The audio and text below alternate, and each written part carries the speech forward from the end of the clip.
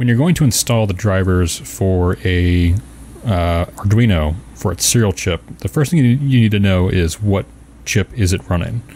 And usually the easiest way to find that out is to look at the bottom of it and read the codes off of the chip itself. And you might need a magnifying glass, or you can probably use your smartphone and zoom in with your camera.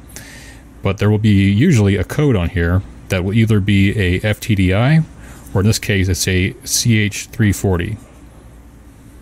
To get the CH drivers, you just want to go to Firefox or whatever browser you want and do a Google search for CH34X driver.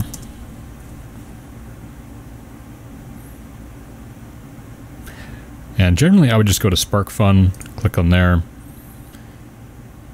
and once this loads, scroll down until you see the links here. So I have the CH34X drivers, the English page. So I click on that.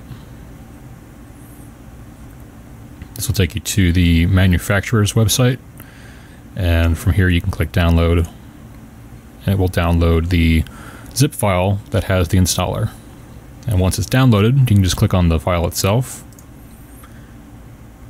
open the folder, and then double click on setup.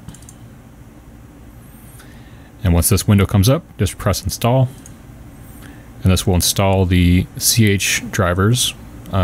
Usually Windows has this installed by default, so if you see this window come up and it says pre-installed in advance, that means your Windows installation already has the driver for it.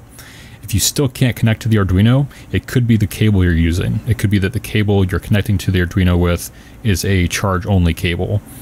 And so my advice would be to check your cable and make sure that it is working properly, or try a different cable and see if that works.